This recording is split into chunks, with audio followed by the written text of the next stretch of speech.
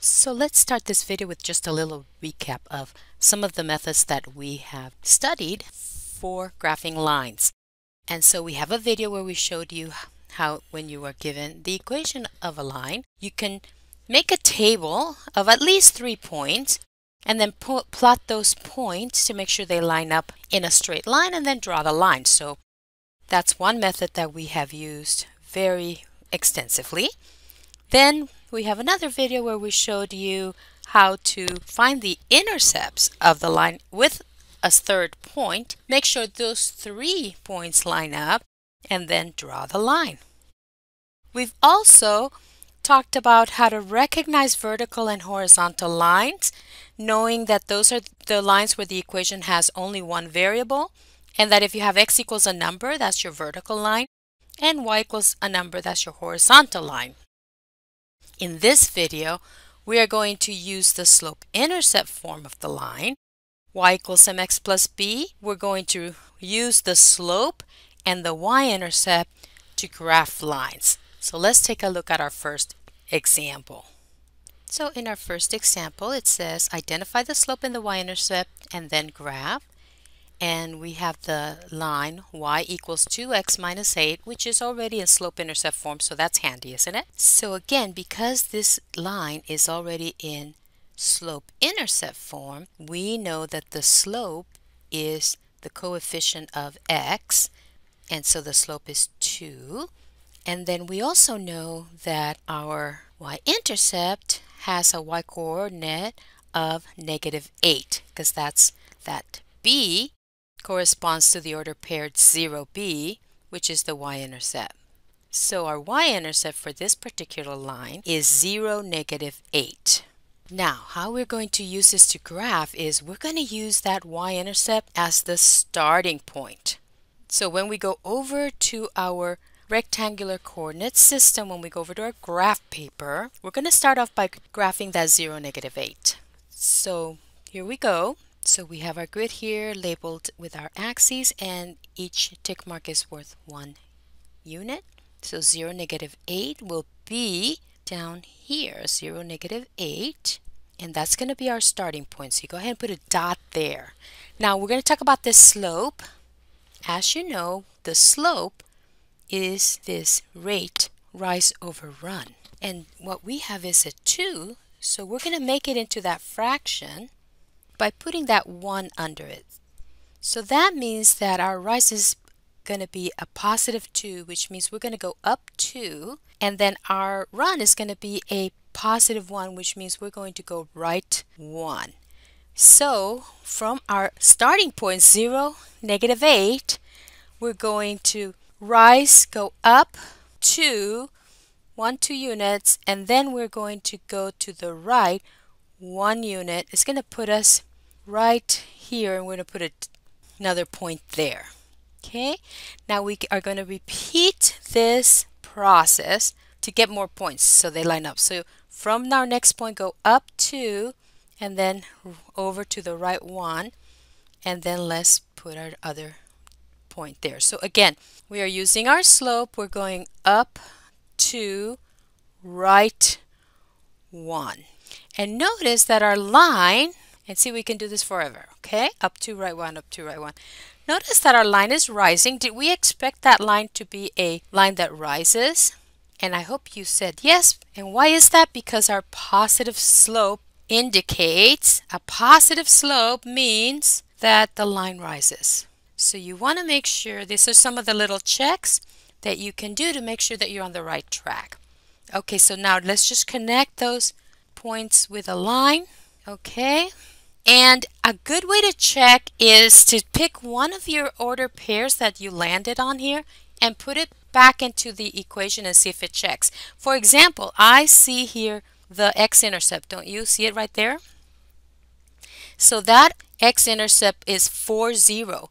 Okay, we went through the order pair 4, 0, so we could check it by just taking that 4, 0 and substituting into our original equation. And 0, does that equal 2 times 4, 8 minus 8? Yes, it does.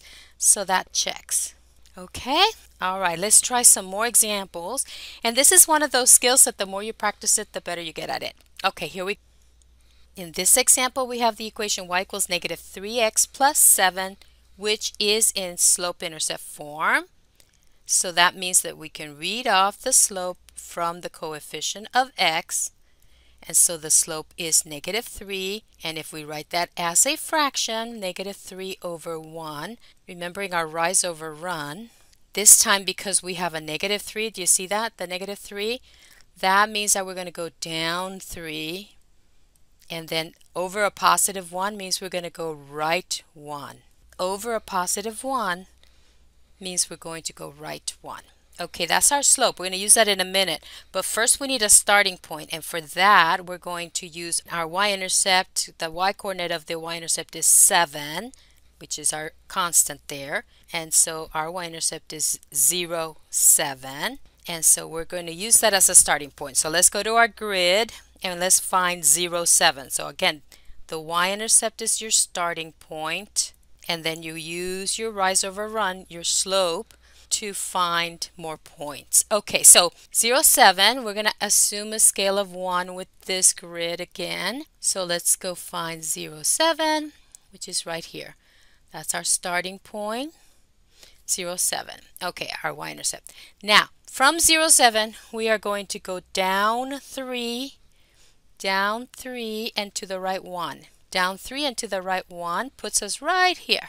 Okay, and then let's repeat the process. Let's go down 3 and right 1, and that puts us right here. And then down 3 and right 1, and that puts us there.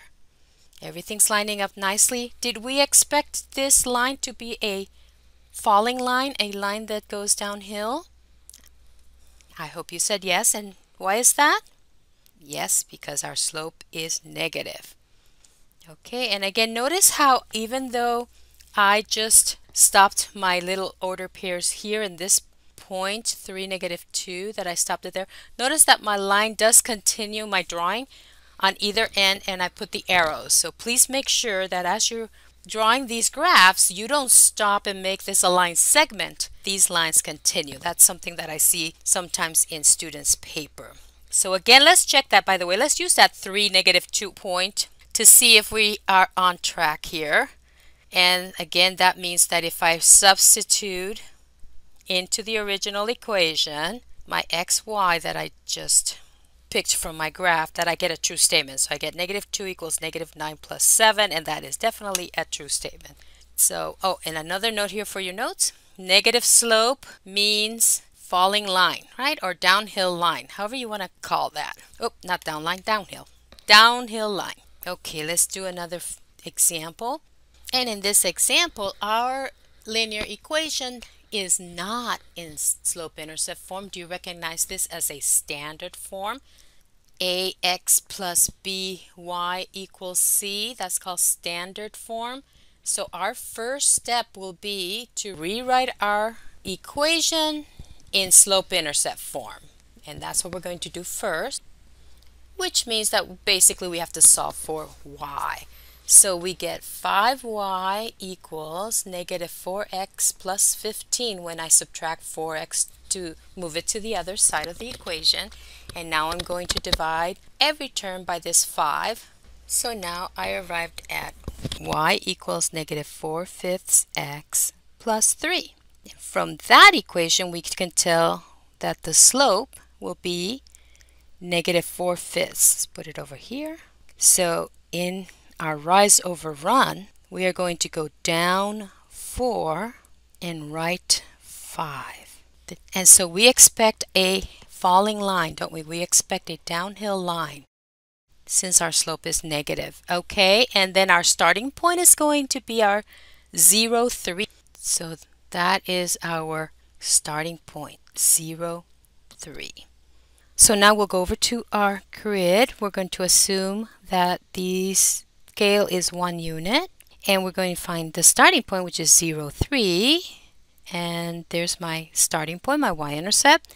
And this time we're going to go down 4. So down 4 and right 5. And that's going to put an order pair there. And we can do that again, can't we? Down 4 down 4 and right 5. Now notice how I ran out of graph paper here.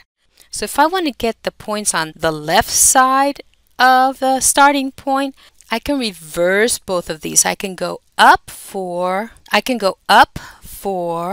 and left 5. Okay, so we're going to try that on the other side of the starting point. We will go up 4 and left 5. And notice how this point will line up with our other points. Okay, so now let's go ahead and join those 4 points with a straight line and arrows on the end.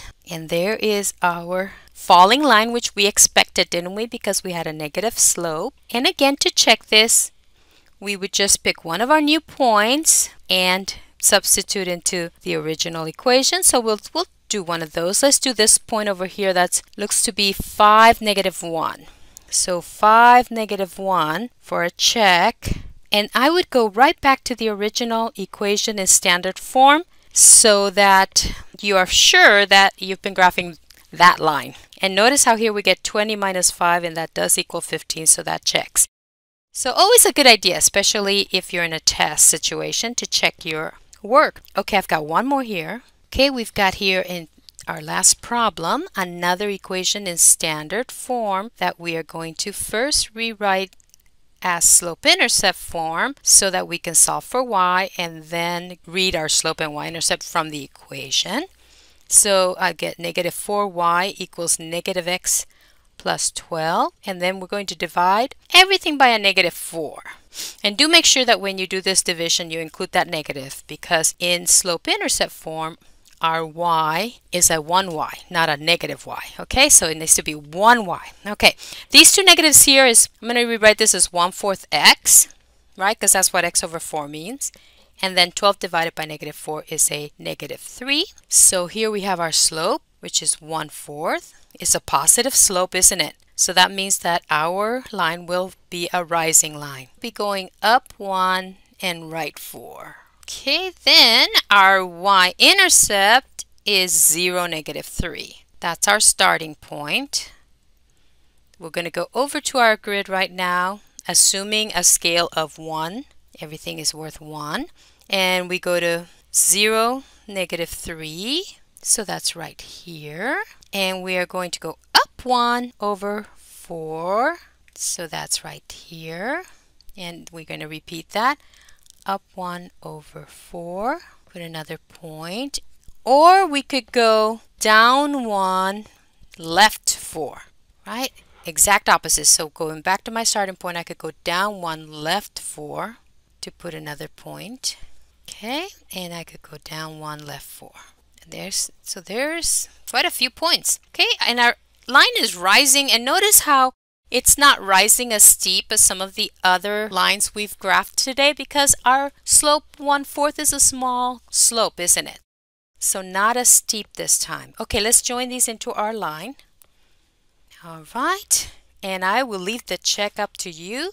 Really, these are not bad problems to do, just practice. Okay, let's go to the next video.